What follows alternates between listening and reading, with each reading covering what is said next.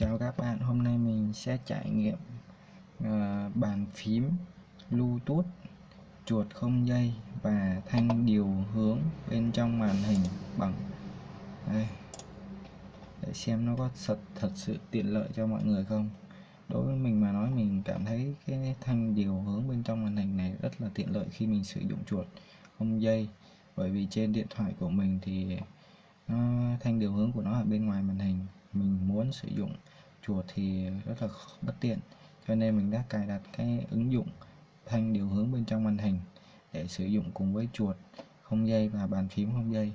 Thì khi mà mình sử dụng kết hợp ba cái này lại thì mình có thể làm được rất là nhiều việc. Thì thông thường các tác dụng thông thường của chúng ta khi mà sử dụng điện thoại thường là nhắn tin nè, lướt web nè, xem phim nè, nghe nhạc này, hoặc là chơi game này. Thì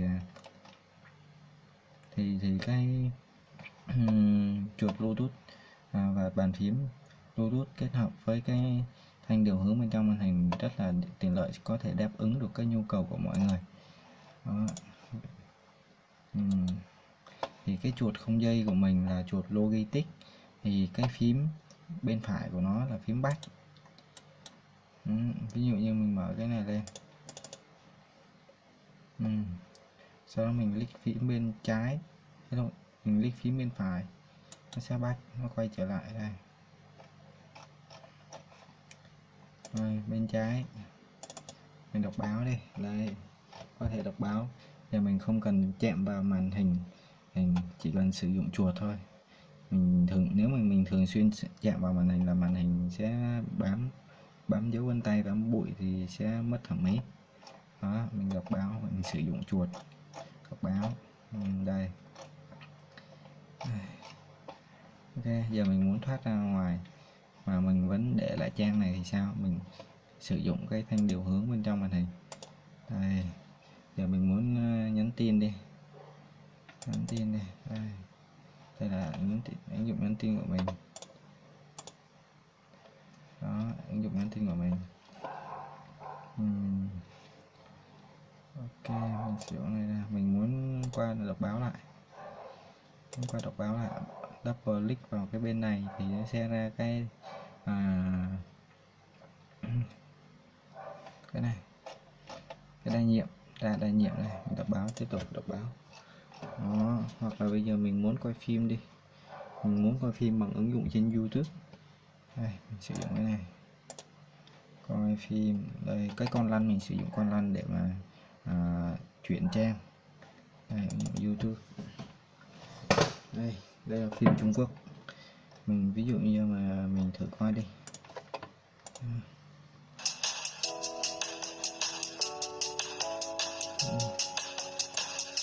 Mình xem màn hình không?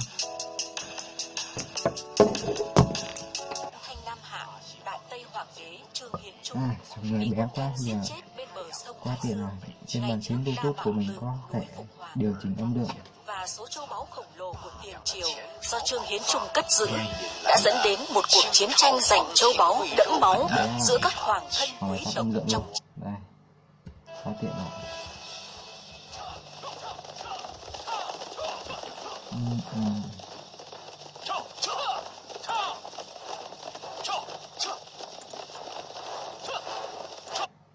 Lão, bản đồ đâu, đã lấy được chưa?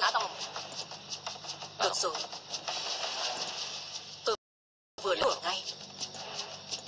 Ok, bây giờ mình muốn qua đọc báo tiếp, hoặc là xem Facebook. Lướt Facebook đi, sử dụng chính Facebook đi.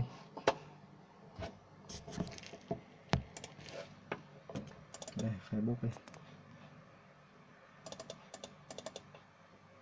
Ok, vô Facebook đi, để ngang màn hình ra, trên Facebook, màn hình lướt Facebook đây, quá tiện.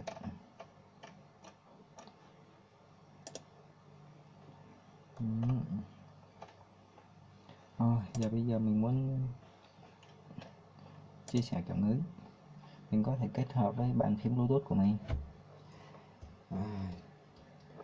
Chào mọi người,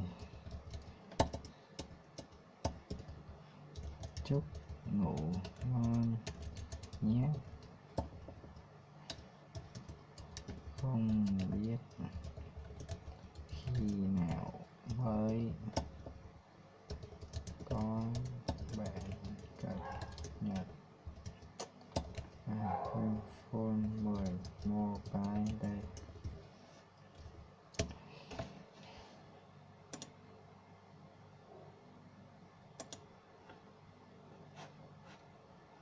Ok, tăng lên.